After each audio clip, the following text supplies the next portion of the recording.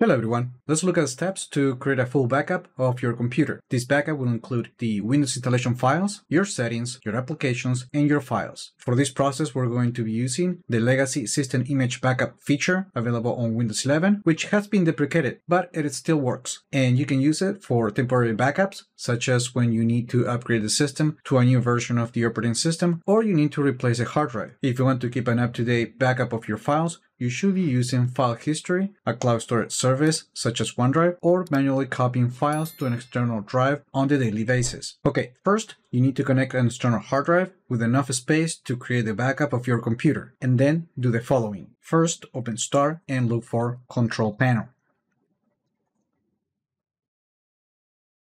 Then go to System and Security, and then click on Backup and Restore.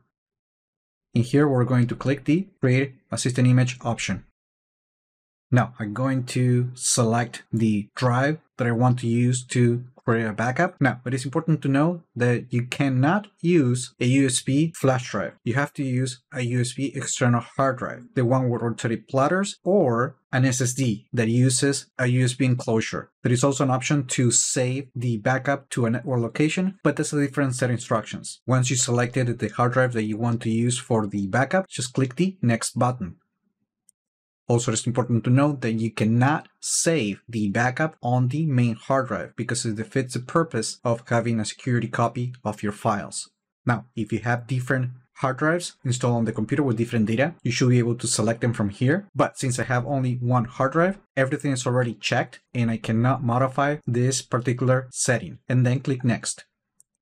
Now, make sure to understand that when you're making a copy of your computer, that backup will not be encrypted. So make sure to place it on a safe place. So make sure to put it away on a safe location and then click OK. And now just click the Start Backup button. The backup is going to take some time depending on the amount of data available on your computer. And yes, you can use your computer while Windows is saving the backup on the external hard drive.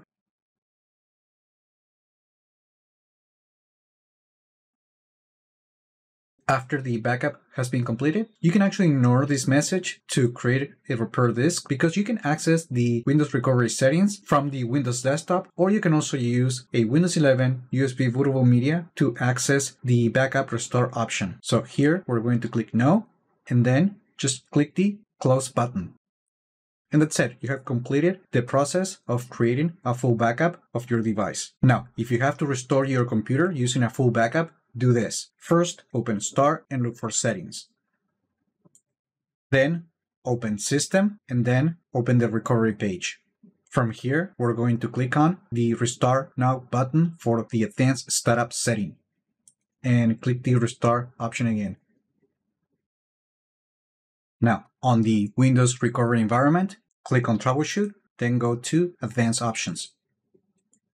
And then click on See More Recovery Options. And then click on System Image Recovery.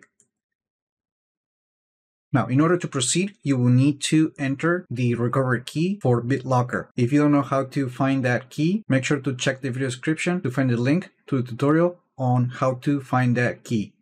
And then click the Continue button.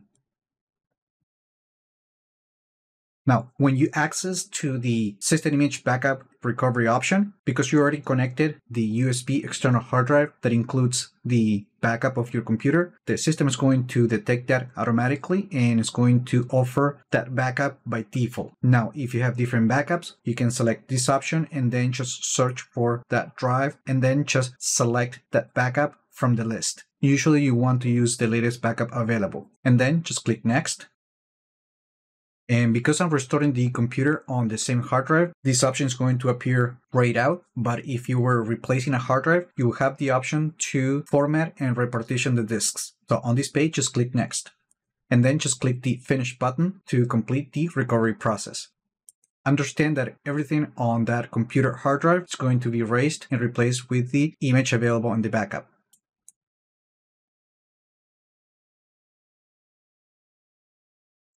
This may take some time depending on the amount of data available on that backup. Once the backup completed restoring on your computer, you have the option to restart the device and you can then once again start on Windows 11. And that's it. That is how you use the System Image Backup feature on Windows 11 to create a full backup of your computer, and also how to use the Windows recovery environment in order to restore your computer from a backup. Now, remember to leave your comments, like the video, share it, subscribe to the channel if you haven't done that yet, and I just hope this video was informative for you, and I would like to thank you for viewing.